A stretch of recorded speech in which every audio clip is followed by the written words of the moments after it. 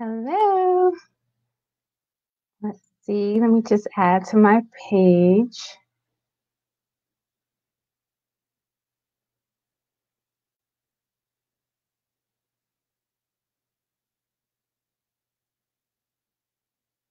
Okay. Gonna share.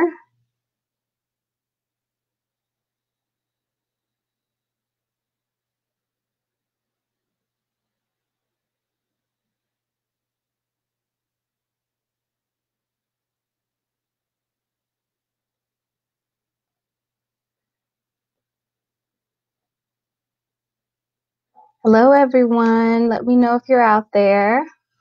Good evening. Say hi in the comments so I'll know that you're there. This is Dr. Terralon, and thank you for joining me this evening.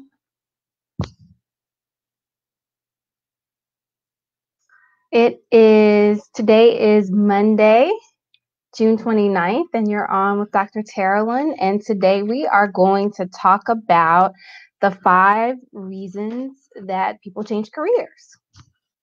So I'll give people a couple more minutes, and thank you for joining.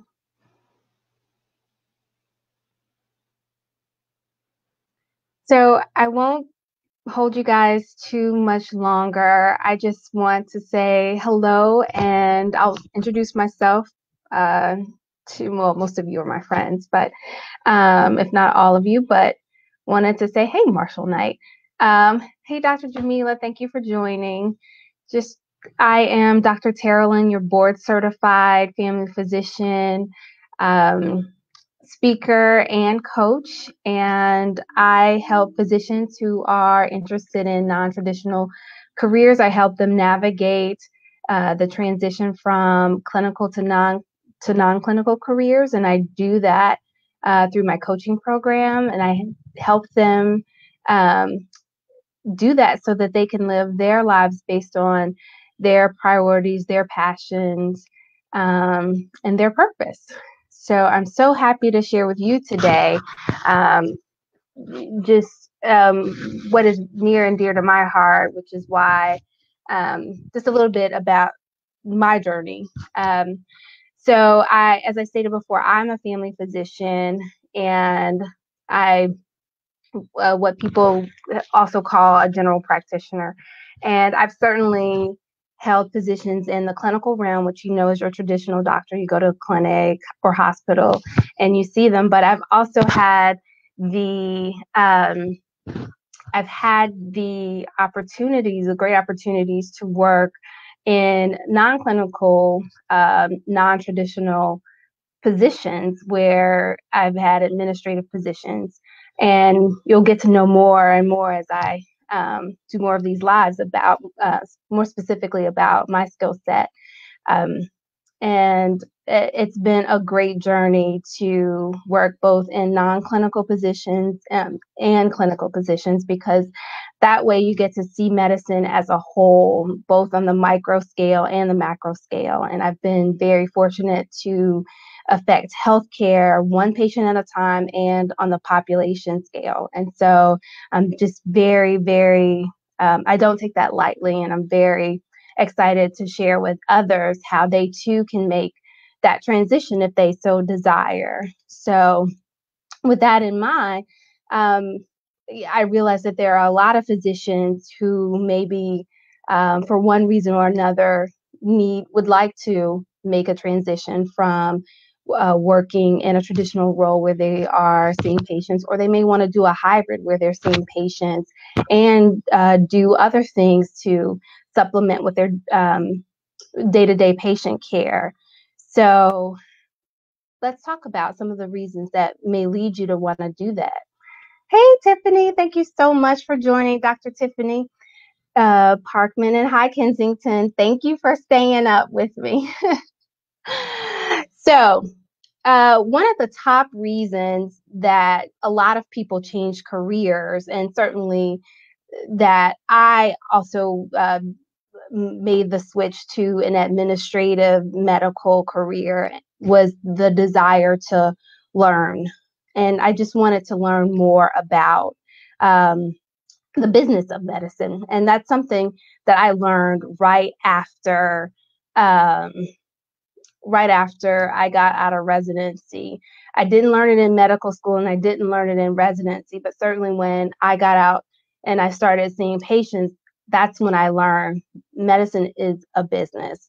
I was on the phone a lot with physicians, um, and other people who were not necessarily physicians, who were deciding basically which medicines could be approved to give to my patients. And so it dawned on me that if I wanted to,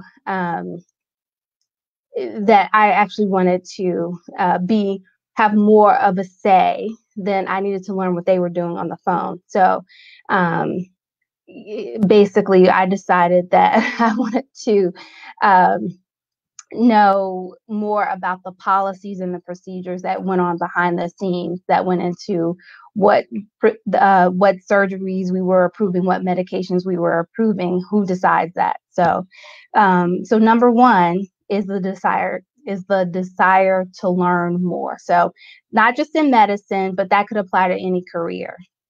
So the number two, and someone put that in the chat. The number one reason should be your desire to learn more. So number two, um, the number two reason to change careers would be the desire for more responsibility. Certainly, as you as we start out our careers, the hope is that we'll ascend, right? So and I remember thinking that even as my first job as a cashier, I didn't want to just work as a cashier. I wanted to learn how to run the whole store. So it should be the same whether you're a teacher, right? When you start as a teacher, you should, it's the hope that you should ascend to be counselor, principal, administrator, right? So um or any other administrative position that will give you more power. So the number two reason is the desire for more responsibility. Or actually, we can make this 2A, the desire for less responsibility. There are times when we actually need to take a step back. Maybe there are family issues, there are family obligations that will cause us not necessarily bad, maybe. Certainly when I had a baby, I wanted to take a step back. And I have 3 of those jokers. So there are definitely times when we need to take a step back, spend more time. Maybe we have to take care of a parent. And then I've also known physicians who have had illnesses or who have had to stop operating.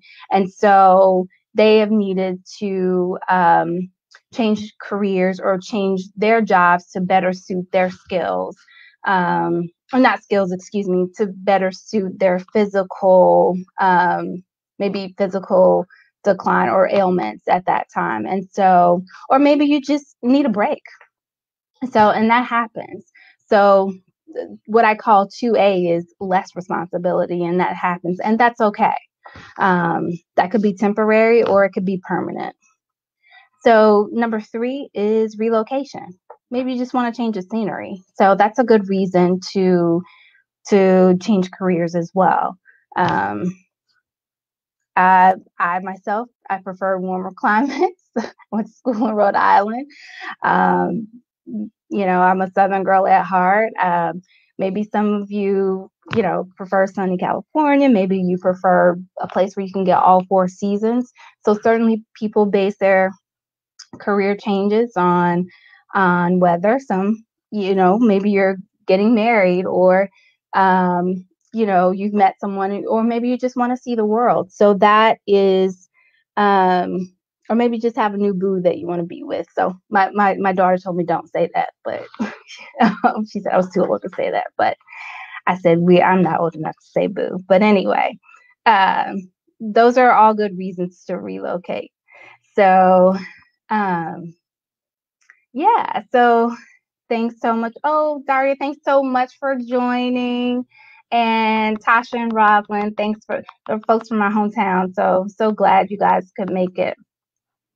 So just to recap in the middle, so far the reasons for making a career change include, and this could apply to any job. Maybe you want, number one is the desire to learn a new skill. Two is to adjust your responsibilities, maybe whether you want more responsibility or less responsibility. And number three is relocation. So we have two more. So hang in there with me, and I appreciate you guys joining me. Hey, Jermaine. So also, now here's one that can be kind of scary, and we've seen a lot of this during quarantine, and that is the company reorg. So sometimes they call it company reorg, or the company has just basically either eliminated your position or they've changed your position. And so you're forced to either look for another position or take a position within the company or at that particular job, whether you like it or not, or they've changed your team, or they've changed your manager, what have you, or they just changed your job altogether. So that's the other reason. Sometimes that works out for the best, and sometimes it doesn't. But that's another reason that people change careers. But nevertheless, it's something that we should definitely keep in mind. That could happen at any job. If we're not the boss, then we need to expect that could happen at any time.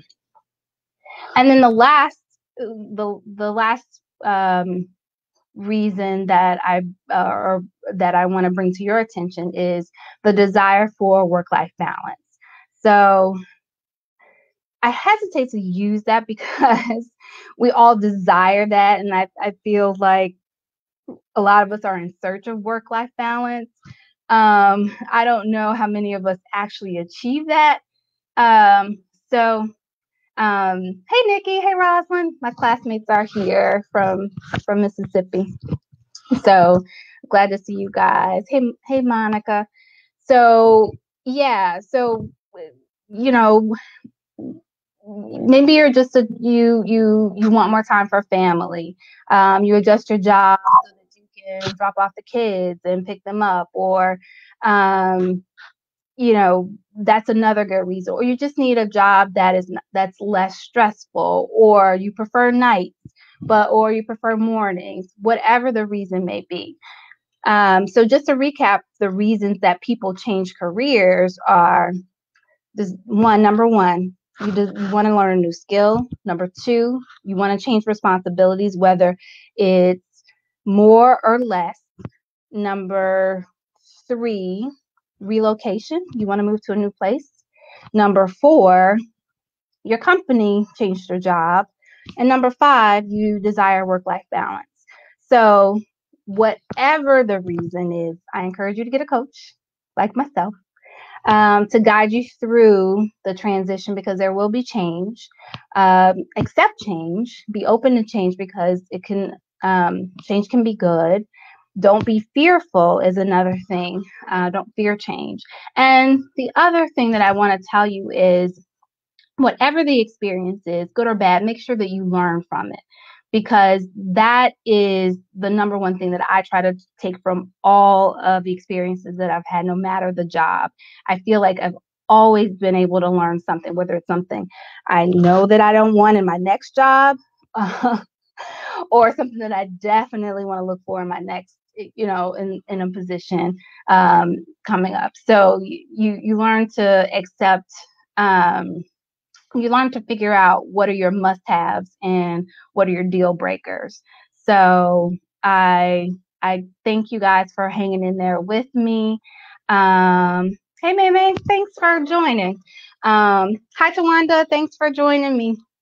And hi, my sweetie's on, my Allison. I hear that's her saying, "Hey, mommy." So I just want to encourage you, no matter what comes your way, accept change gracefully and figure out, whatever your journey is. Don't be fearful. And thank you guys for joining me. Let me know if you have any questions. I'm here. I'll stay on for a minute. And then I just want to shout out Mississippi. I got my Mississippi mug. It's actually a Macon, Mississippi mug. You guys, I'm from Macon. And it's a little town, 2,500 people. I'm very proud. A lot of my classmates and hometown people are on. So thank you guys. And historic day yesterday, the flag came down. So yay, we're always the last to do something. But for this time, I really, really am happy about it. Hi, Dennis. Hi, Tion. Thank you guys for joining. Hey, Kenny. Kenny's my classmate from Tougaloo. So any questions, guys? Yes, this is my Mississippi mug.